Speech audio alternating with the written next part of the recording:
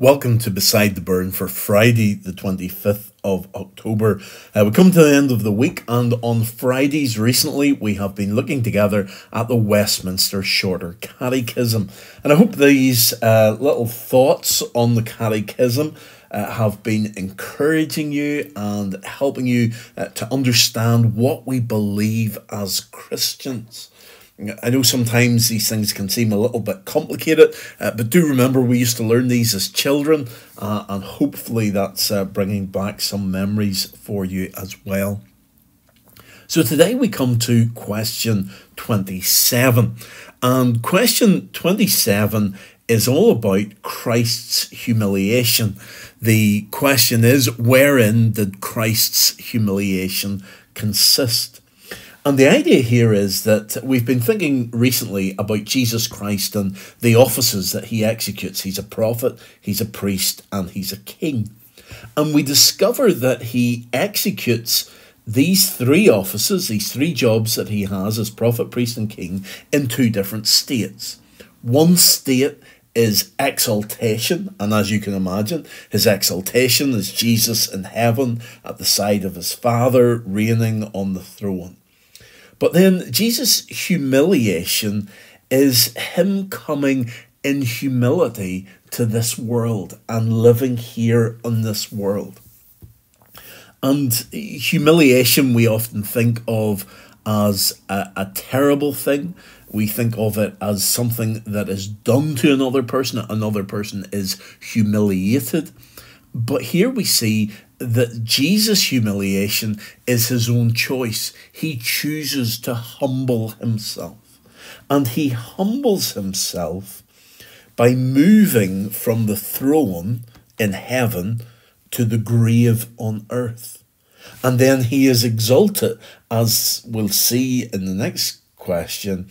He is exalted whenever he moves from the grave to the throne. So there's this two-way process, starting off in heaven, coming down to earth, ending up in the grave.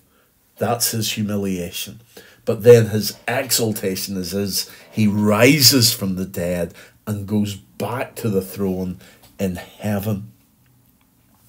So how was Jesus humbled? How was Christ brought low? And we also see here that humiliation is the opposite of exaltation. It's not the opposite of pride. We have a world that values pride, but being humble here, whenever we're talking about Jesus, is not the opposite of pride. It's the opposite of exaltation. And Jesus values humility. So let's read the answer, which is detailed and has a lot in it theologically. But if you just remember this idea that we're speaking about Jesus, how he has humbled himself, how he has become humble, and that is done through him coming to earth, being born here, living his life, dying his death, being buried, and ending up in the grave.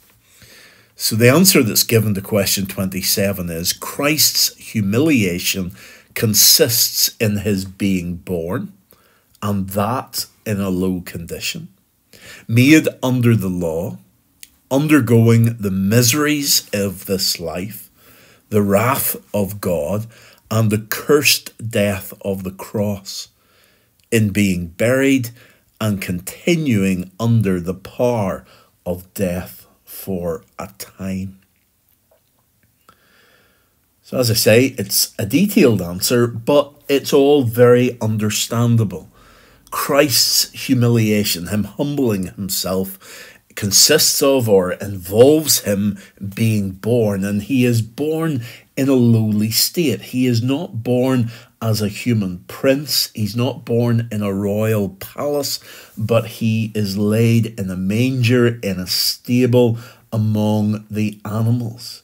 He is in a low condition. He has humbled himself so that he can identify with us and so that he is able to understand what we go through in our lives. He is under the law. And this is a remarkable statement about Jesus, because Jesus is the lawgiver. He is the one who has set this law in place, and yet here he comes and humbles himself under his own law. He undergoes the miseries of this life. In other words, Jesus experiences the very things that we experience. On occasion, he was sad. We think of whenever Lazarus, his good friend, died and he wept. At times he was hungry. At times he was angry with what he saw in the temple. So Jesus is undergoing these miseries of life that we undergo. Having lived a perfect life in heaven, he humbles himself and becomes man and takes on all these things. Then, crucially, Jesus experiences the wrath of God himself. Not because of anything that Jesus has done, but because Jesus has taken our sin upon himself. Now, it's interesting to think here about what happens when Jesus takes our sin upon himself. Jesus is punished because of that sin, but Jesus himself does not become a sinner. We are the ones who are sinners. We are the ones who have sinned. We hand our sin over to Jesus, and he accepts it, and he pays the price for our sin.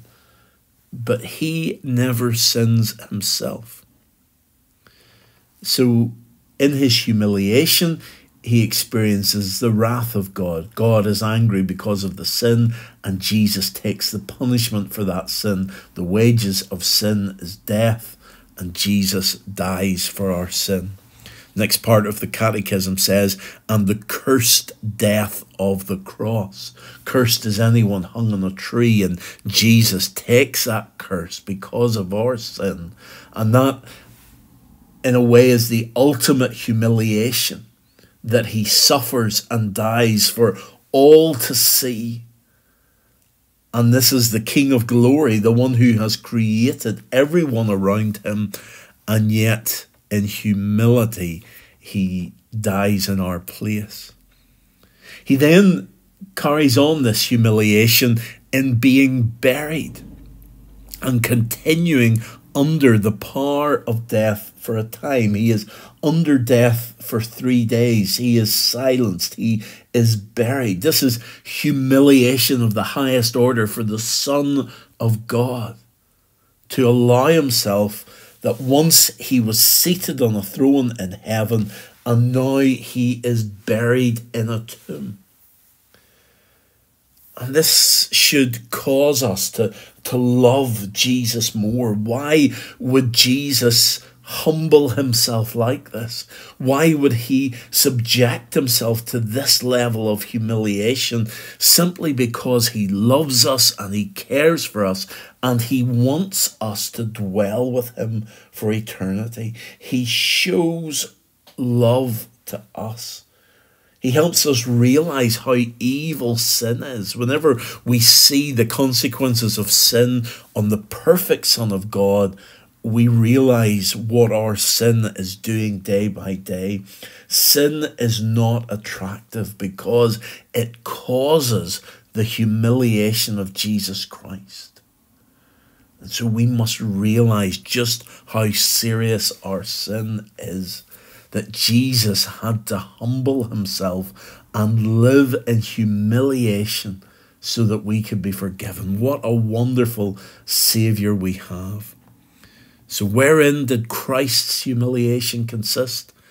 Christ's humiliation consisted in his being born, and that in a low condition, made under the law, undergoing the miseries of this life, the wrath of God and the cursed death of the cross, and being buried and continuing under the power of death for a time.